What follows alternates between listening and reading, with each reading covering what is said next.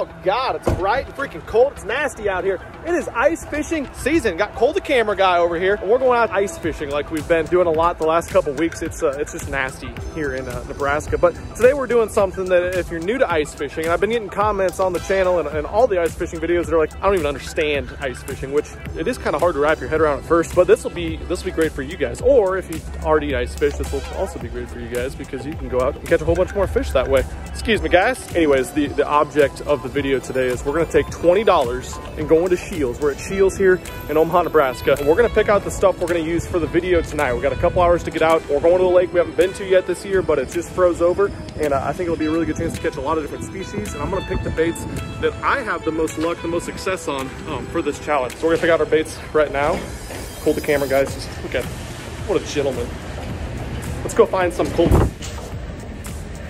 All right, just got up here to the ice fishing section. You know, if you guys watch my videos, you'll know I don't use a ton of different baits when I go out and ice fish. I use stuff that I have a lot of confidence in. I go through my rotations, and I think the good thing is we're gonna be able to buy all of those things for $20 or less, and we're even getting a bait too. So probably not gonna do minnows. Probably do wax worms. This will work with all the different types of baits we're gonna use for this challenge. But yeah, we're here in the ice fishing section. Let's pick some out. All right, boom, right here. We're starting with this guy. Probably gonna be the most expensive guy of our challenge, but this is the Jig and Wrap. For whatever reason, I really gravitate to this color. Josh Pornstash, that is, showed this color to me last year, and for whatever reason, clean water, muddy water, they see this bait really well. You can snap it, you can jig it. We'll show you more on the water how this guy works, but bait number one, $5.99, Rapala Jig and Wrap.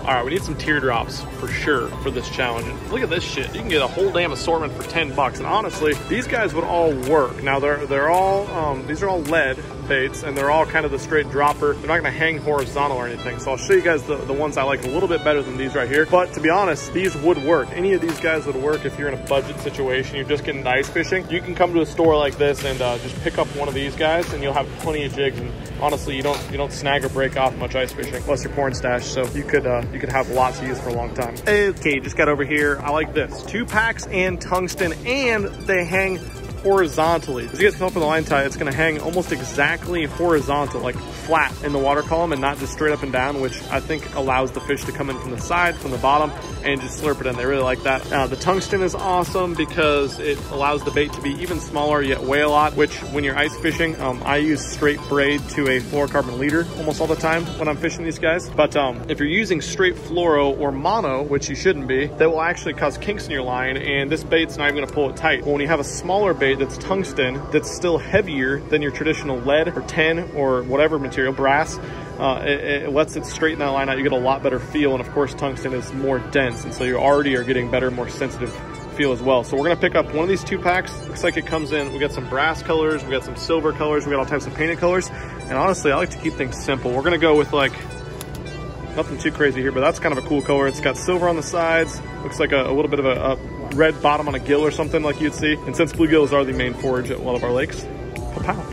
Cole, look at these guys. Cole has an impressive find here. I was gonna get the regular Swedish nips, which I do really like the Swedish nipples. Look at these sumbitches, $1.99. Swedish nipples are freaking basically the same thing. They look even shittier than these guys, and they're like $5. We're gonna go with the Macho Minnow, I think. That looks like a little perch guy. Cole, do they have any silver or anything flashy? I kind of like a flashier spoon, you know. I don't see anything too flashy, honestly. Perfect, thanks, man. Really, really big of you. This works though. Oh, that is flashy. What do we want? Do we want natural or do we want something like that? That guy looks tight. Purple.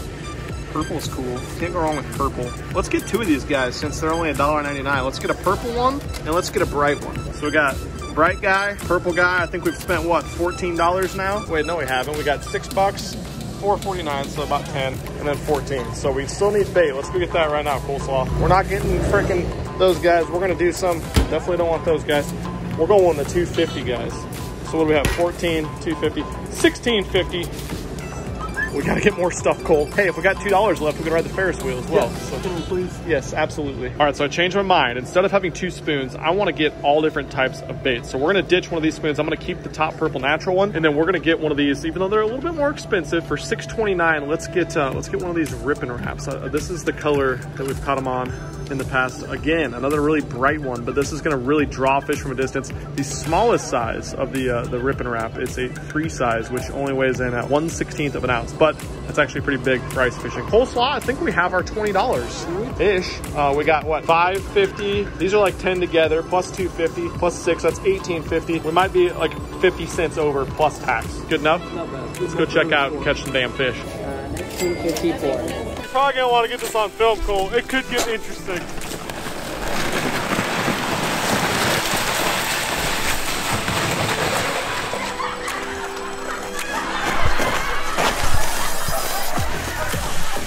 I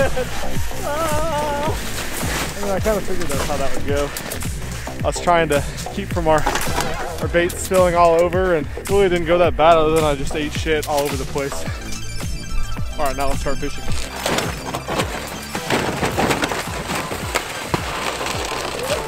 Cole and I just watched the clip of me eating shit down the hill. Absolutely grade A material. If you can't laugh at yourself, I don't know what the hell you're doing out doing fishing or making videos or putting, really, I mean, you want to put embarrassing content of yourself in front of thousands of people on the internet. That's definitely what you want to do with your life. Anyway, I'm excited for this video because we get to learn some stuff. Like I was talking to Cole about a little bit ago, I'm excited for the baits we got because the majority of baits that you ice fish with fall into these 4 categories of baits. This one right here, which is the Rip and Wrap, falls into the category of like a lipless crankbait slash blade bait, we'll call it. These guys right here, teardrops, they come in all different shapes and sizes, but what they do have in common is they're very, very small, and generally you tip them with a little piece of live bait. All these, I'm going to show you guys how to rig up, what rods I like to put them on, the line I like to put them on, and where I like to fish them, how I like to fish them. But a spoon, that's another category of baits. They come in all different shapes and sizes, but this is a nice little, it's a smaller, kind of smaller to moderate size spoon, we'll call it. And then this is the last category of baits that most fall under, is some type of a jigging wrap style bait. This is an actual jigging wrap. It's a lead bait with a little fin on the back of it. It falls very, very fast, and it kind of shoots up and darts forward whenever you rip up on the bait. Very, very effective. These are all mainstays, but really you can do so many different types of things with these 4 different types of baits right here. I'm gonna show you guys how I like to rig them up and where I like to fish them. Let's go catch some fish. Got really fast.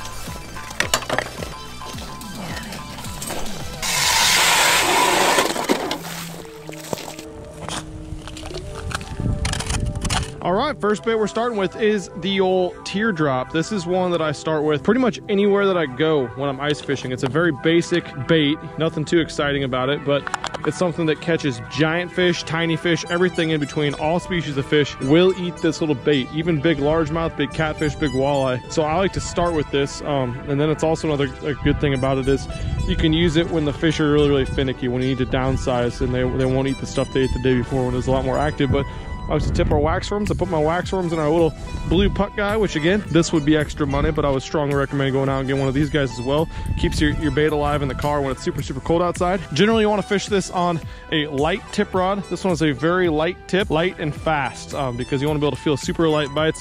You're not fishing a very heavy bait, but again, really good to have a bait like this one that's made of tungsten and not lead, because we have a heavier bait despite having a smaller size bait, and smaller with ice fishing is generally better. You want to downsize everything, and that's what we've done with this guy. So let's use this teardrop, and I'll see if we can catch a fish or two. We got might be the Dead Sea right here, I can't tell. So teardrop doesn't fish super effectively in very deep water. Anything deeper than 20 feet, it takes forever for your teardrop to get down there. Again, I'm using this tungsten one, so that aids in that process, but teardrops fish very effectively in shallower water. And then of course, whenever you got a lot of fish in the screen, a lot of different species in the lake, and you're just out trying to get bites, the teardrop is super, super good. Or a day like today when it's 8 degrees out here right now, slick calm, no clouds in the sky, sun's out, high pressure type day, downsizing to a teardrop can get bit. Hopefully we can make that happen. Look what I did when I fell down the hill.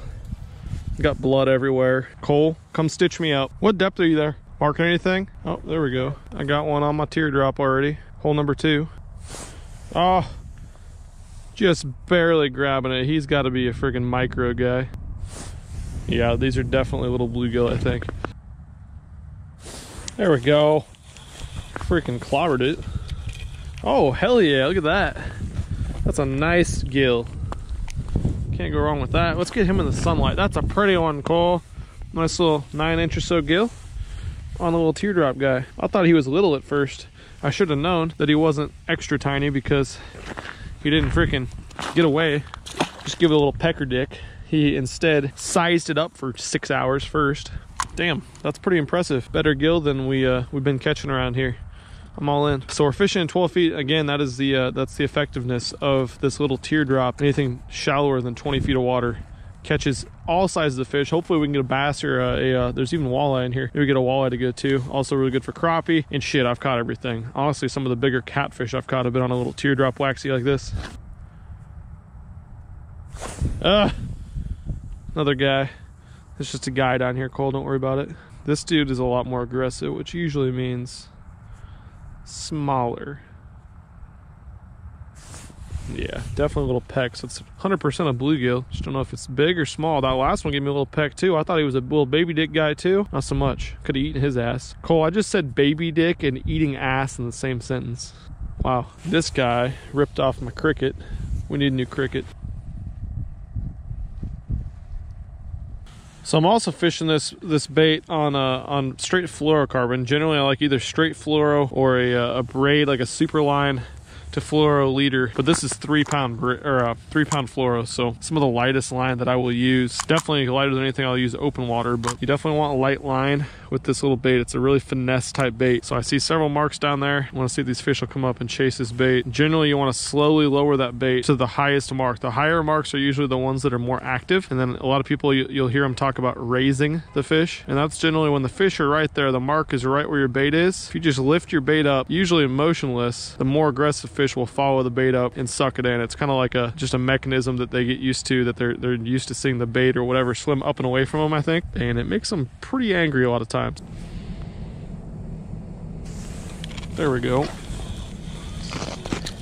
Yep, that's about what I figured. So the plus, like I said, of using a teardrop is you get a lot of bites, but the downfall is you get a lot of bites from small fish like this little bluegill. So I think we're gonna back out, fish this hole a little bit more, because there is a whole school of fish down there, but they're probably all little bluegill. I'm gonna fish this bait down below them. Maybe there's a bigger fish down in the bottom area of the water column. But if that doesn't work, we're gonna switch up baits and maybe switch locations to hopefully find some better quality fish, whether that be bass or walleye or big crappie.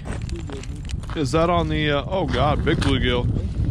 That's on the little teardrop guy. Yep, I had to switch. I was throwing that jig and wrap. Everything was backing away from me, so I had to downsize to the teardrop. Cold Slaw was fishing the jig and wrap that we got, but yeah, he's got the other teardrop and got freaking choked. Let me see that bluegill, homie. That's a nice Jillian, Cole. Wow. That is a nice Jillian. Great job. Thanks. Great job. All right, we just switched spots to a different side of the lake. It's kind of like a ditch we're fishing now. We're gonna fish the sides though, or we're gonna fish dead in the center. I know from fishing on my boat, there's like one brush pile in this area, 1 or 2. So if we found it, there's probably good fish. So worst case scenario, we found a nice brush pile. Best case scenario, there's a school of fish right there. But I'm switching up to old Mr. Spoon right here. I like to fish a spoon in these situations because I'm hoping these are better quality fish. We're gonna tip it once again with that little waxworm guy. But a spoon's better in deeper water. Gets down quicker, more efficiently. And again, I've been pretty shocked, even this year, as I fish a Swedish nipple a whole lot, but I've been shocked by how many fish of all different sizes will eat this thing. It's one that if the fish aren't super aggressive or they're all very small, you're not gonna be able to catch them. I have caught little tiny bluegill and stuff on it, but generally for better quality fish, if they are bigger fish, it's a bigger meal, bigger presentation, obviously, so you can catch some bigs doing it. Oh God.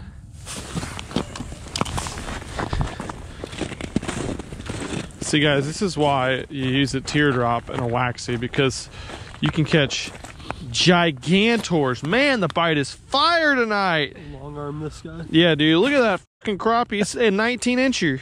Shit. Oh, never mind.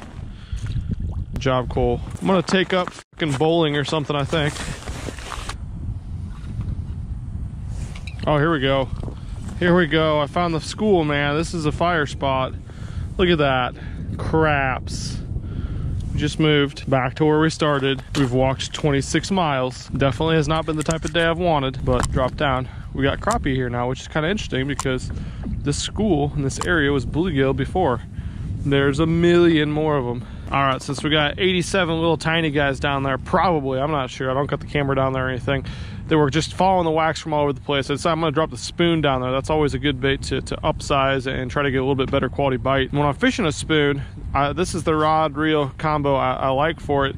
I'm fishing fire line to a fluorocarbon leader. I think it's like 5 or 6 pound fire line, which is super strong, to a 4 pound fluorocarbon leader. And I fish it on a little bit beefier rod. So I think this is a 25-inch medium light. So a step up from the ultra light that I fished the little teardrop on, and a little bit longer rod as well. This one's actually a little bit slower taper. It's not a super fast tip rod. I'd call it more like a moderate fast tip, which is really important for those treble hook baits. That way they can't shake it quite as easy. But I'm gonna kind of jig around with the spoon, which I like to, I jig it pretty aggressively, 2 or 3 inch pops. And a fish just came in and crushed it actually when I did that. He liked it a lot. Might just be a little crappie. But then when I get it in a fish's face and they're kind of being finicky, I'll just kind of barely shake it, shake the slack in your line. God, he's looking at it. But that's generally what I do. Try to pull him up a little bit more, especially if you don't have any fish in the screen, more aggressive to draw them in. But then once they get up close to it, you'll see me just kind of shake it in place. Probably looks like nothing on the screen, honestly. Okay, time to give the jigging wrap a try. They don't want to touch the damn spoon. Sometimes, for whatever reason, they'll just eat the jigging wrap a little bit better, a little more aggressive bait. More movement front to back than up and down and fluttering like a spoon. This actually, if you give it little pops, and that's how I like to fish it, short little 2 or 3 inch rips, and it'll shoot that bait forward, and it falls super quick because it's straight up lead, the whole bait, besides that little plastic tail section. And I fish it on the exact same setup that I fished that spoon on. Man, I hope we can make one eat this, Cole.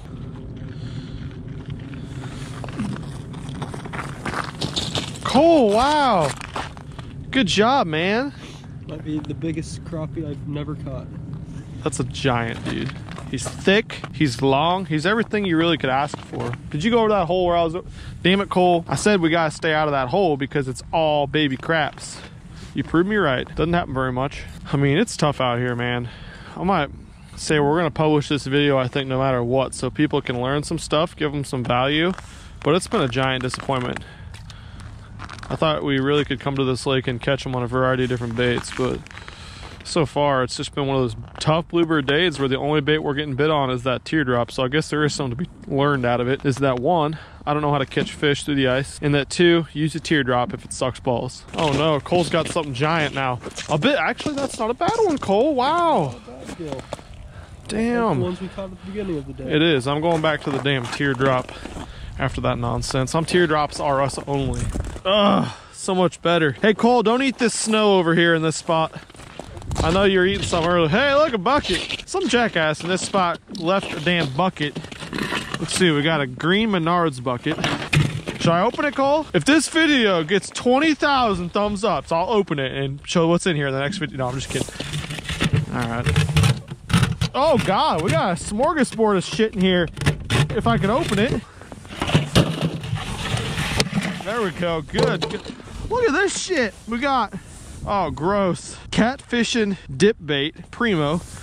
Dude, this might be Josh's. Think Josh left this out here? Oh, this is an ice fishing reel if I ever saw one.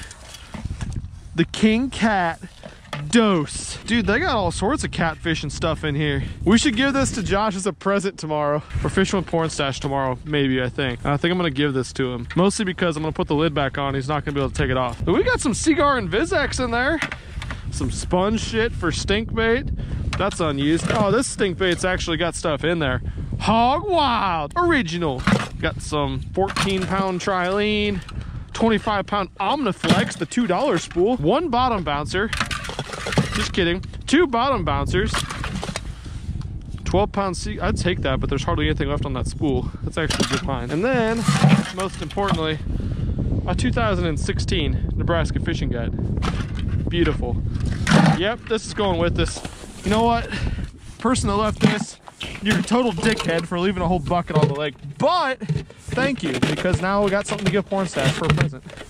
And the lid's totally on, so he will never get it off. I give up. Hands frozen. Well, it ended up being a total poop shit bite out here today. Nebraska fishing really showed out for what it's known for. We've been lucky. We've kind of had some good luck so far this year through the ice, but today they just, it's what it usually is. Little bluegill, little tiny crappie, and a whole lot of disappointment. But we did have 2 good things happen today. The highlights of the video were, 1, when I went tumbling down the hill on the way in, trying to stop the sled, slow the sled down, or maybe I just fell down because I'm uncoordinated. I don't really know, but that was pretty good. Got a nice little blood all over my stuff to show for it. And 2, we got this bucket. I mean, we got a whole batch of catfishing contraptions that we can give to Porn Stash when we go fishing tomorrow. So you guys will have to tune in and see how much Porn Stash loves us for giving us these wonderful, late, but good Christmas gifts to him. I don't know, if you guys learned some of this video, that's awesome. I seriously was trying to give you guys the best tips I could, even though the bite sucked balls.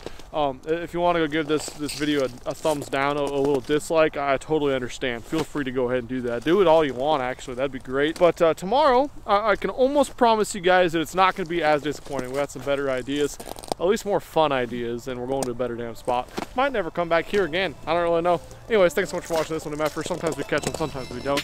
Today, we at least found stuff and got injured. I'm out of here.